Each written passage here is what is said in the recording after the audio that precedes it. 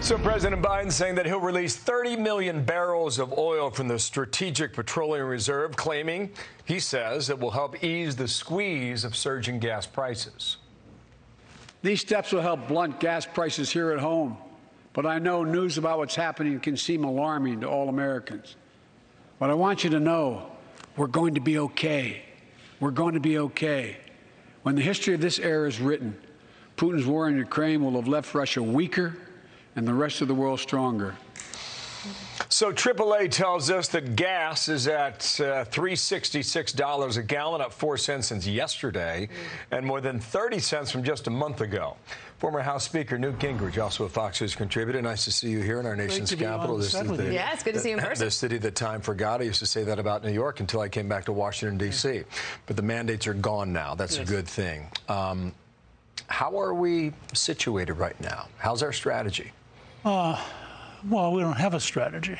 I think you have a president who, I thought it was really frightening after I watched the whole thing and thought about it for a while, because either he knows he's lying, and so he goes and gives a speech the whole world's watching in the middle of a war, but he gives it anyway knowing it's a lie, or he doesn't know he's lying, which may be even more frightening.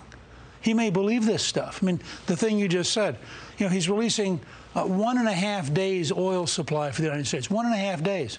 And the world market's very sophisticated, so the price went up because they said, well, that's not a strategy. He told us if you could afford to buy an electric car, you can save $80 a month at the gas station. Right. Now, the average person out there trying to get to work, paying, Clifton and I were in Los Angeles last week, and it was like, we saw one place that was $6.60 for premium. You know, that person driving a used car trying to get to work is not going to feel helped that if only they could buy an electric car, which, by the way, uses electricity, which California doesn't have enough of. But also, what about it's crazy. What about the national security angle when it comes to energy? You remember the all-of-the-above energy strategy, which makes sense, and there was nothing last night that would tell you that we are not going to make the same mistake as Europe has done over the past 25 years. Well, no, you have to assume that Europhiles like John Kerry want us to make the same mistakes.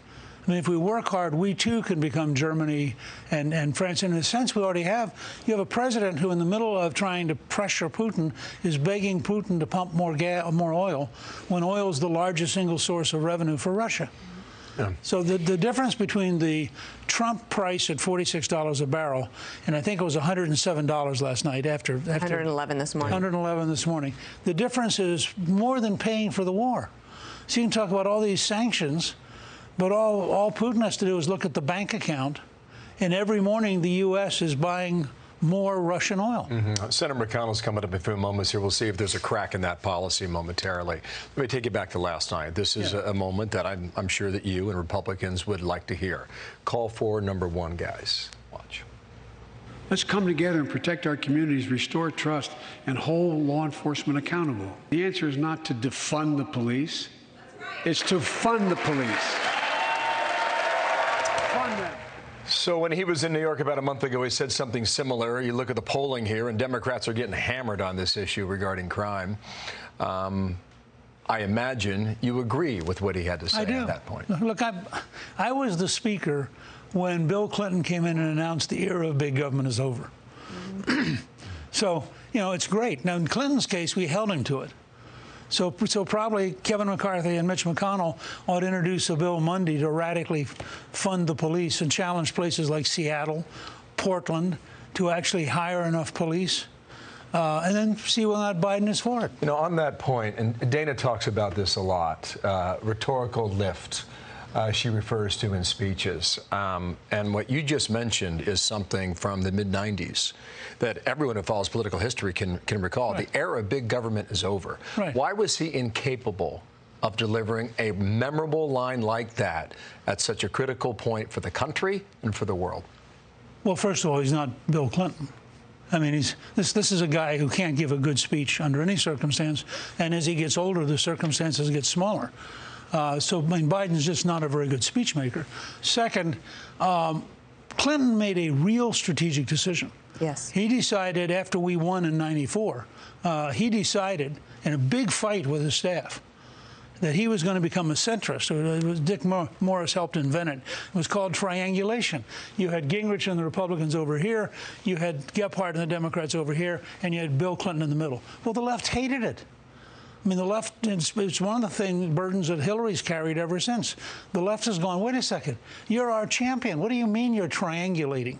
So did the president last night do anything to help his falling poll numbers, especially with independents and suburban women?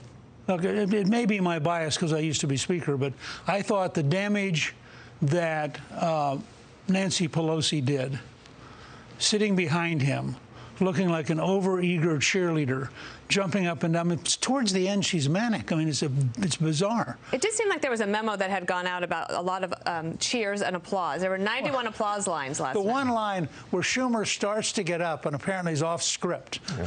Yeah, that was a good one. You're right. You were paying attention last night, I can tell. I was. Well, I knew I was going to be with you guys, and I wanted to be prepared. Well, you're always on your game, and we thank you for being here. Thank you for the context and the historical moment as well. Thank you.